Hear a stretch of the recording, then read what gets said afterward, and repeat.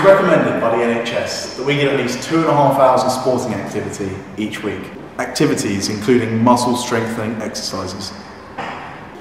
This should include moderate intensity aerobic activity, such as cycling, to increase your heart rate. Students have a new sports union to help them achieve this target. Matt Corey is the president of the new sports union.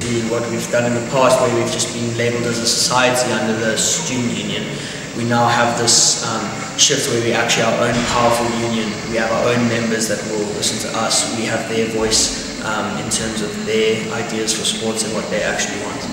This union split has actually kind of done wonders, because whilst we have split and we are an independent union, we still remain affiliated with the students' union. We get given our own separate budget, which the sports office will use. However, the BSU exec, the Buckingham Sports Union exec, get their own sports development fund, which we will grow and use that just to develop the actual clubs themselves.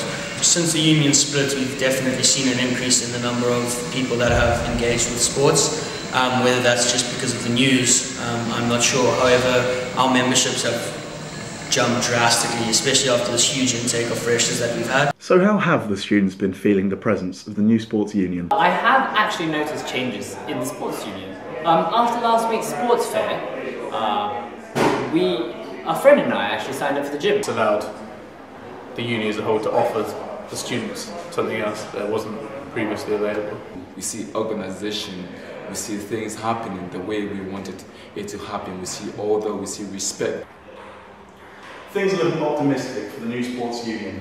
If you would like to take part in the sport, head over to the Buckingham Sports Union Facebook page or the university website. This is Henry Thompson, Buckingham News.